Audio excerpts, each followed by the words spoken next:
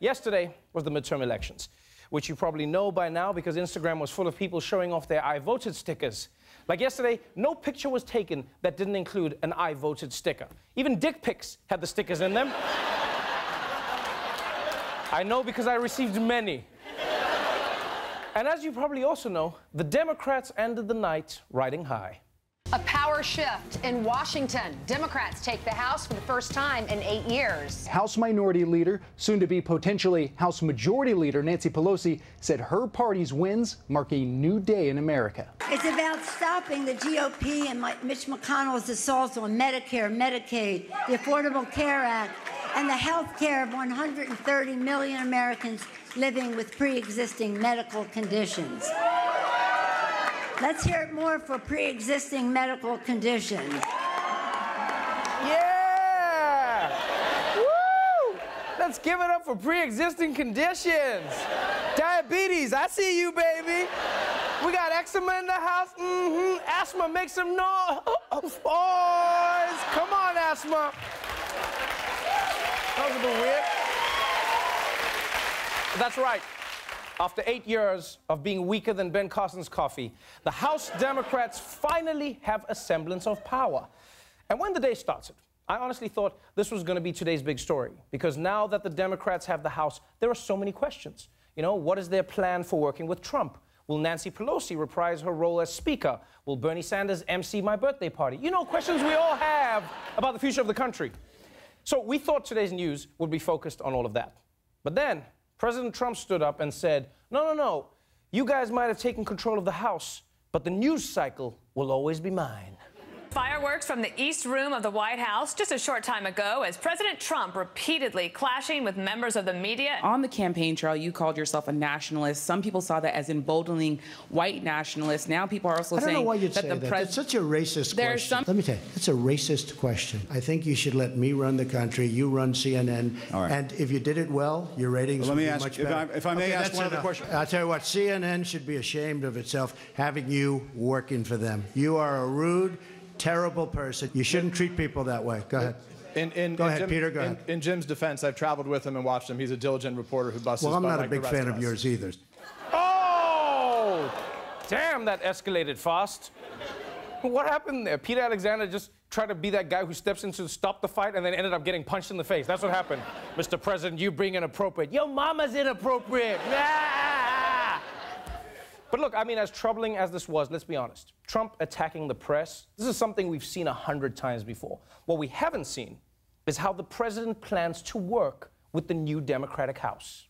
I really believe that we have a chance to get along very well with the Democrats. We should get along and get deals done. Now, we can investigate. They look at us, we look at them. It goes on for 2 years. Then at the end of 2 years, nothing's done. Now, what's bad for them is, being in the majority, I'm just going to blame them. You understand? I'm going to blame them. They're the majority. Honestly, it makes it much simpler for me.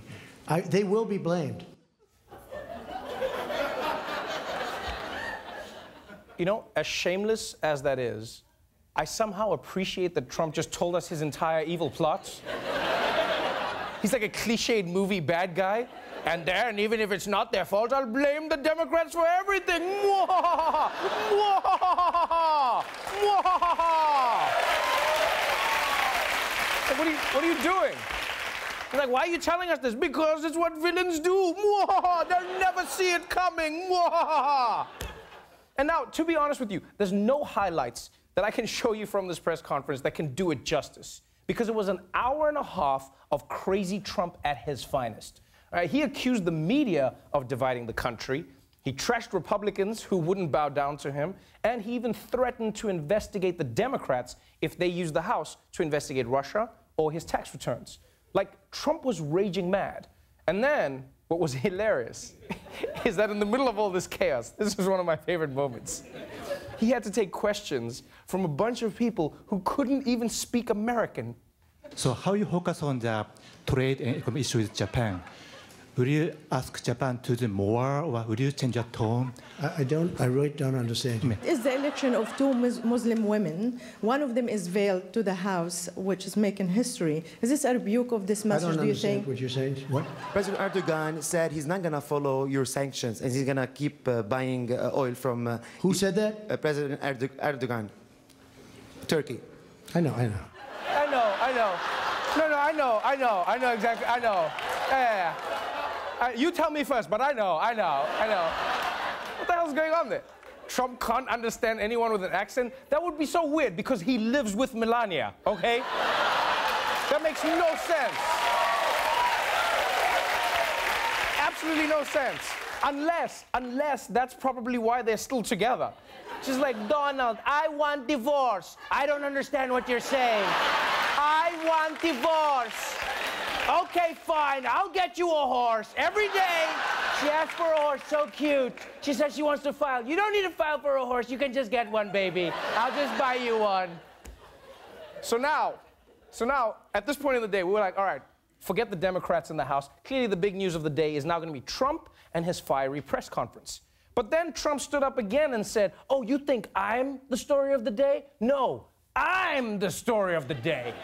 CNN breaking news. Breaking news, President Trump suddenly fires the Attorney General Jeff Sessions for the unpardonable sin of recusing himself from the Russia investigation. Jeff Sessions forced to resign today at President Trump's request. President Trump fired Attorney General Jeff Sessions. Okay, now that's not fair to President Trump, all right? He didn't fire Jeff Sessions. He just said Rumpelstiltskin and then the curse was broken. That's how it works. And remember, this is all happening in one day. You realize this? All of this is happening in one day. And this is huge news. The president has fired his attorney general. And I know there were rumors that this might happen. I mean, in fact, people were talking about Sessions getting fired for so long, he probably already had a backup job lined up. He's like, it's okay, I'm already assistant manager at Baby Gap. But I want you to know I've recused myself from folding those onesies. And the timing, the timing is so brazen from Trump. This is literally less than 24 hours after the midterms. He knew that this wouldn't look good before the midterms. He doesn't even wait. He just like pulls the trigger on this thing. Like, I feel like he could have at least made it seem like he needed to think about it first. You know, it's like when you're in a relationship and your girlfriend is like, hey, if something ever happened to me, which one of my friends would you, Karen? I didn't even finish what I was gonna. What? Oh, what were you gonna say? I'll say, which one of my friends would you hook up with? Karen, yeah, Karen. Have you been thinking about this? No, it just came in my head now. Yeah, Karen on the beach in Montauk. Yeah, that's just like, think about it, Trump, fake it. And I never thought I'd say this, but I feel bad for Jeff Sessions. Because apparently Trump didn't fire him to his face or even call him, right? He just sent John Kelly with like a pre-written resignation letter. Yeah, John Kelly probably got there and he was like, all right, Jeff, you want to do this the easy way or the Omarosa way? Which one is it? And now just looking at Trump and Sessions, like this is a strange story because there were so many reasons these two should have gotten along, right? They both don't like immigrants. They both do like white people. But there was always one big thing that Trump hated about Sessions. He recused himself from overseeing the Mueller investigation, which meant that he couldn't protect Trump from Mueller. And now with Sessions gone, Trump can finally appoint a guy he knows for sure will protect his ass. And what an ass. A guy who could kill the Mueller investigation if he wanted to. And from the looks of it, the guy Trump picked for the job would be more than happy. The chief of staff to Jeff Sessions, Matt Whitaker, will be the new acting attorney general. Whitaker told CNN last year that the new attorney general could reduce Mueller's budget, make it so small that the Mueller investigation would grind to a halt. I could see a scenario where Jeff Sessions is replaced with a recess appointment, and that attorney general doesn't fire Bob Mueller, but he just reduces his budget so low that his investigation grinds to almost a halt. Man, Donald Trump is so rock and roll. So he probably saw this guy on CNN talking about how he would squash the Mueller investigation, and then Trump just decided to hire him. Yeah, dude from the TV, I want him and Barney, I'm in.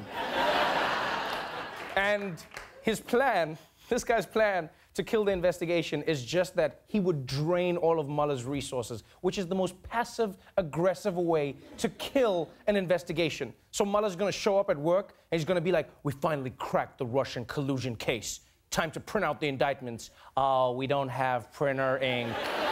Yeah, we ran out. Oh, I'm so sorry. Oh, it's fine. I'll just fill it out online. Oh, we didn't pay for Wi-Fi this month. You know what, it's okay, I'll just drive to Kinko's. Oh, we sold the Justice Department's car. By the end of this, the investigation is just gonna be Mueller walking down the street making siren noises with his mouth like, wee woo, wee woo, wee woo, wee woo. Put your hands behind your back and imagine there's handcuffs. Now look, maybe I'm being too quick to judge, all right? I'll admit this, maybe I am. Just because Matt Whitaker over here came up with a hypothetical plan to fire Robert Mueller doesn't mean that he actually thinks the Mueller investigation has gone too far, all right? Except, there is the fact that he also wrote an op-ed that was literally called Mueller's investigation of Trump has gone too far, which to me is kind of a red flag. So, my friends, let's face it. The Mueller investigation is in danger. Yeah. And something tells me that right now, Robert Mueller is in a bathroom stall trying to finish his homework before they shut it all down. He's just like, I'm in here working! And now you realize that all of this happened in one day, and one day after the midterms. And this is what freaks me out. For the last 2 years, that's been Trump when he's winning. Now we're going to see Trump when he's losing.